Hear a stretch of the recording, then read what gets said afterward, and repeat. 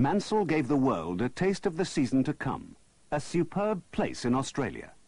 His last race with Ferrari. There only remains one last experience, an opportunity to watch the champion at work, mastering a unique car.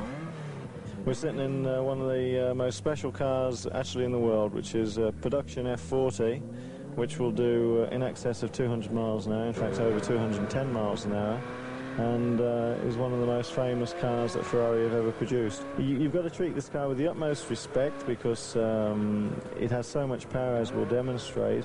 It will do over 200 miles an hour very easily and very comfortably.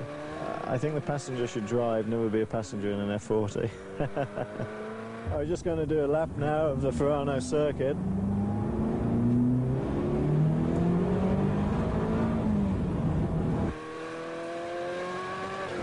You can see with the acceleration of the car, and this is in wet conditions. If it was a lot drier, we would be able to put the power down a lot easier. You've got to be a little bit careful today. Into the sequence of lefts and rights. This is an exciting bend in the dry. You put a lot of G-force around that one.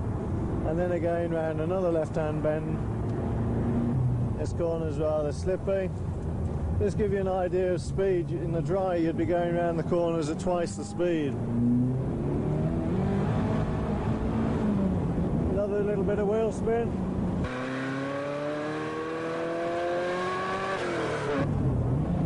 And braking quite hard.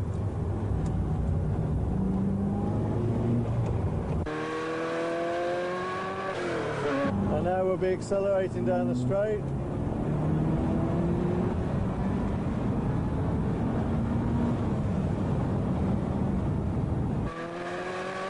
Going quite quickly at this point here.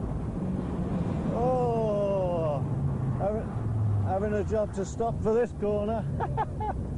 That was quite quick into that corner.